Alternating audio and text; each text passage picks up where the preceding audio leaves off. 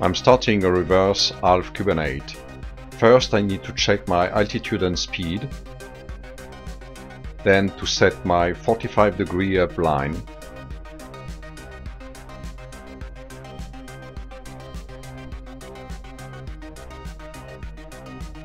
then to balance the line,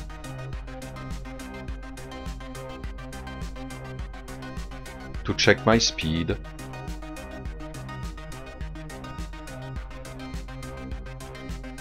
and then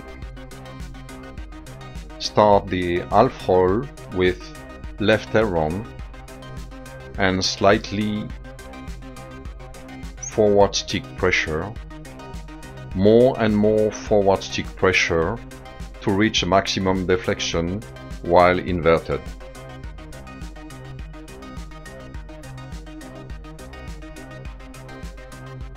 Then balance the line again while checking the 45 degrees.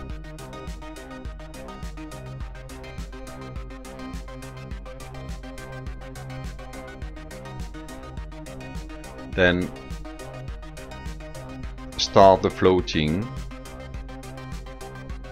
Check my altitude and speed on top of the maneuver and resume the back stick pressure here while looking for my axis.